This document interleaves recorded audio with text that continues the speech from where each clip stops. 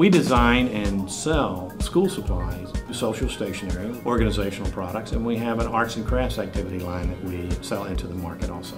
The notebooks and our products really become a form of self-expression for our consumers. That's what it's all about. There's an emotional attachment to our products, and it's fun for them. Worksite wellness is really very important to me because I firmly believe that it's something that the employees really want, they get engaged with, that they feel like is something that we can do as an organization, that we can do together, that's going to benefit not only them but also their families. In our office complex, we have a free fitness room that the employees use on a regular basis. One of the nice things about having the fitness center that allows us to provide year-round exercise rooms for them. We have several groups that do walk on a regular basis around the office complex.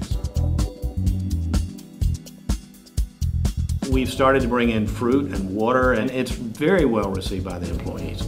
We also have an annual on-site health fair that allows us to educate our employees about what resources are available to them and how they can better utilize those resources. It is something that is attended by the majority of the employees, and every year the attendance keeps increasing. So far this has been very successful for us. The employees really do like it, and it is something where we establish a base, and then every year we continue to expand it and look for ways to make it better. I would recommend a wellness program for any company.